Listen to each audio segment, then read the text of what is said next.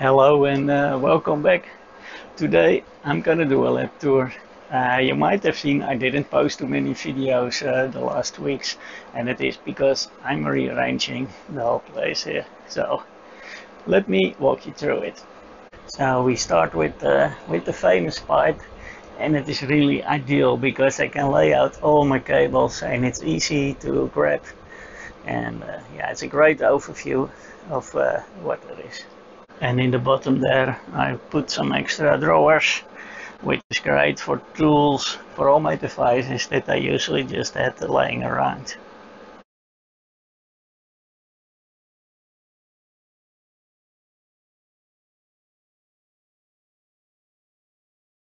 So I have the microscope right there. As you can see, it's really zooming a lot and it's super clear. I think that was the DM9. I had a video about it somewhere. And well, here I have all my voltage references, some RF stuffies, DMMs, LCR and scopes, etc. Great to have close by.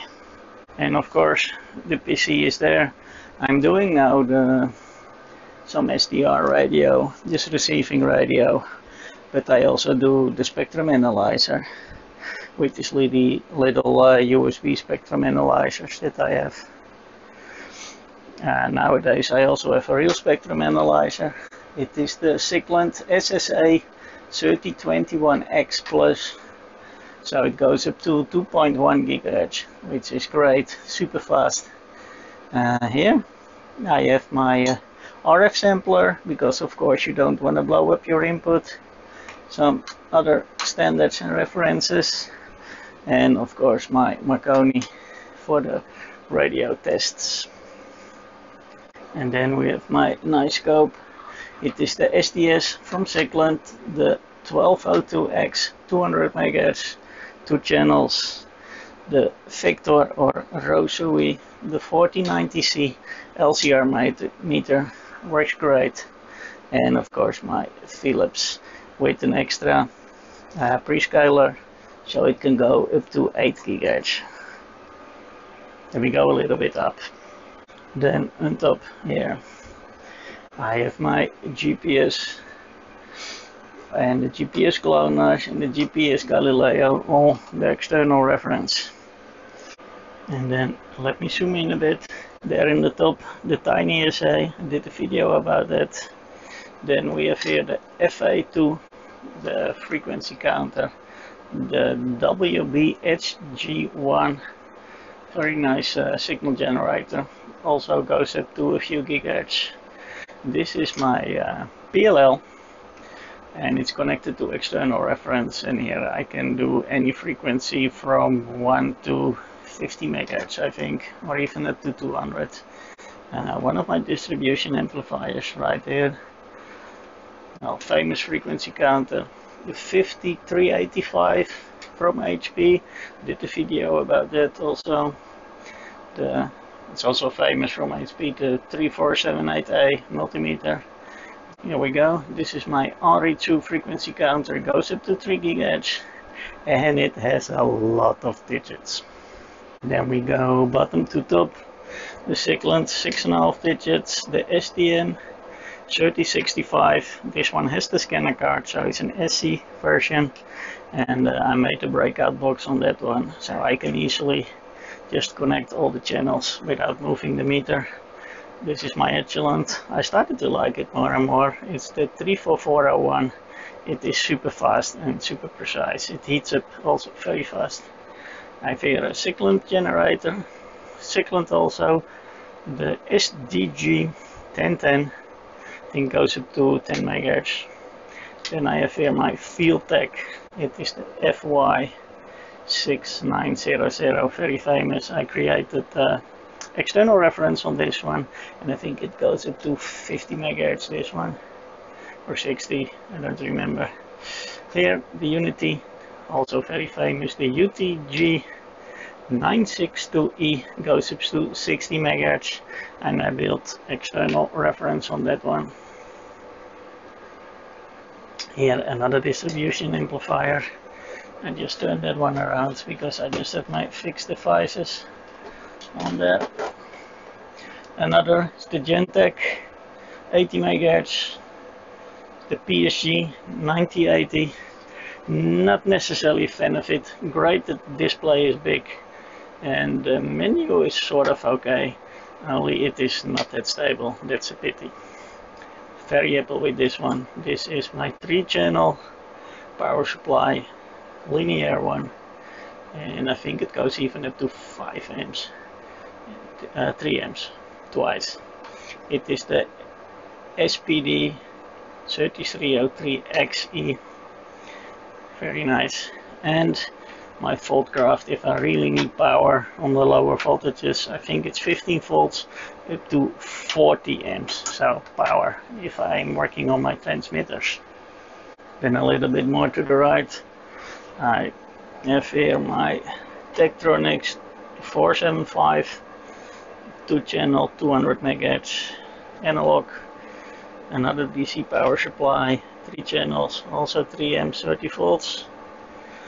And I have here my ElectronicLoad, 400 watts, 150 volts, 40 amps also, great power.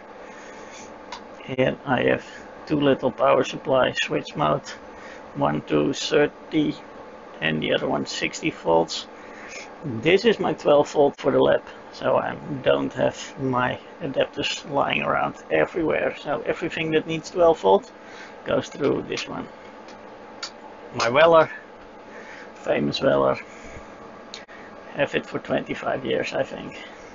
I have here my desolder station, works great. I have here the Action, and here is a hot air rework station and skid. Also made the modification for the power switch, it's a video there also. And my DC UU, here you can see all the power I'm using right now.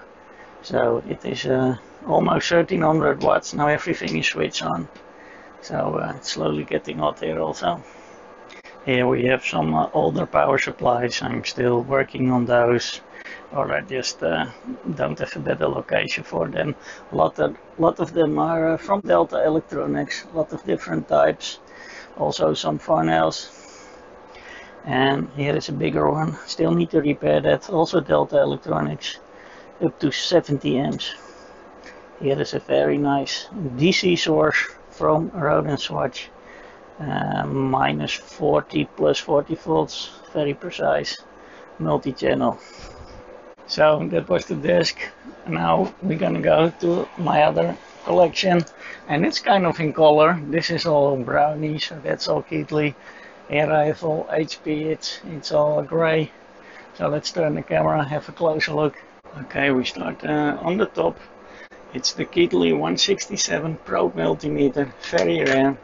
Recently made a video about that one. The Keithley 175, also nice. It's the one with the backlight option. Here I have the Keithley 177 and the Keithley 169. This one I still need to do something with the power supply, and this is also one of the more rare, the handhelds, the 129 from Keithley. Then we have some more recent one. This is a voltage source, the Keithley 230, goes up to 100 volts and it goes down to a few millivolts. It's really precise. I have the Keithley here, the 224. It's a current source. It really goes from microamps up to 100 milliamps. Wide range, very precise. Then I have here the Keithley 192. I still need to review that one. It is a 6.5 multimeter. I have here the 195, that is 5.5, and then I have below there.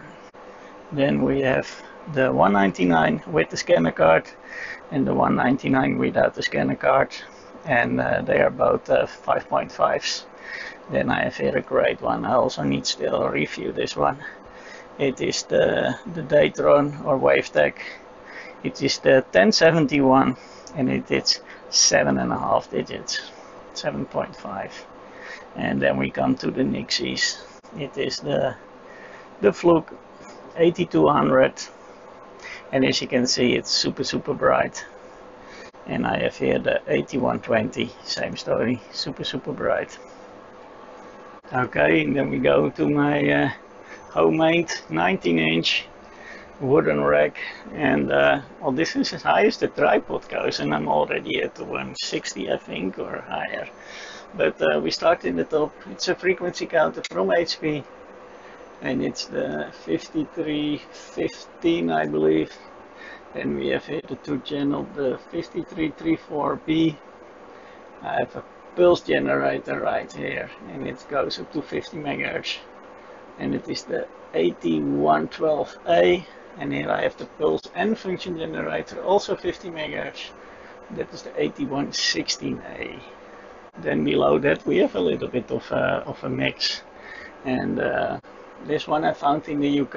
It's a Datron. It's the 1059. Not too much to find about it, but it's nice because it has this special high voltage display.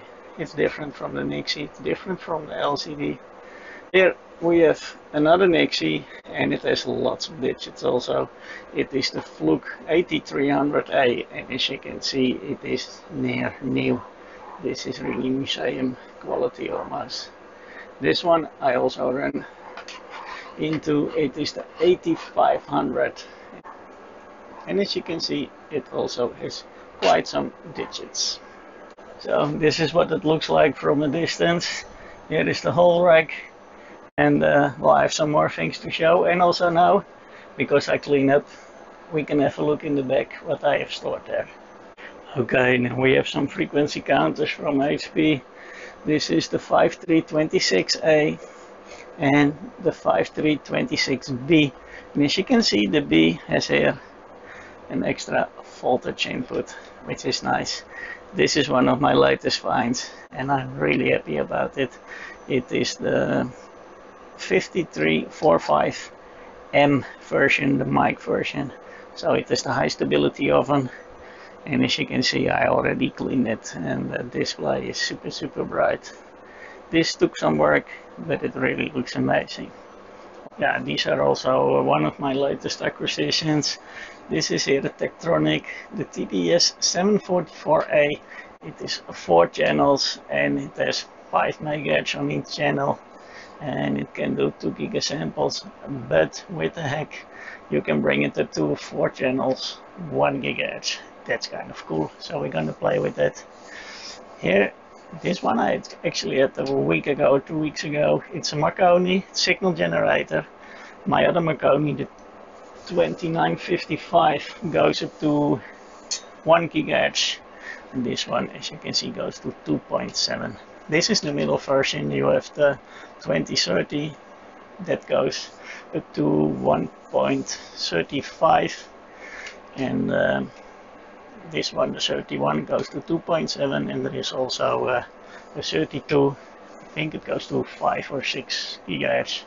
These are nice generators, and also they have a lot of audio generation options. It has a sweep function, it has sub audio, it can do 5-tone. It is very advanced. Then below that we have a Keithley. It's an old one, very old one, and it is the 246 high voltage supplies, and it goes up to 3.2 kilovolts. So it is super dangerous. 3.1. Well, anyway, it can give you a tickle. And it is with tubes, and I got the spare tube, so this is great. And then I have my AC power supply, AC power source. It is, I think it's 1 kilowatt. And well, you can see it here, 0 to 310 volts AC, 45 to 500 Hz, 1 kVA, so it's a big one. Then below that I have some extra projects. This is another oscilloscope from Tektronix, the TDS 220. I will be replacing a display, replacing the knob, and fixing the BNC connectors. And then here we have a little doorway, and there we go to the storage area. Well, here I'm storing my parts, and instead of using all these little plastic drawers, I actually use very big drawers, but inside them I have all these little plastic drawers. So if you look at front space, this is very effective because it goes very deep and I don't have any straight walls here. So I need to be very effective with my space. So like this I can store thousands and thousands of parts. You can see I store a lot of things. Some things I already reviewed, some things I still need to do. So I hope you enjoyed that. Thank you for watching. Hope to see you next time.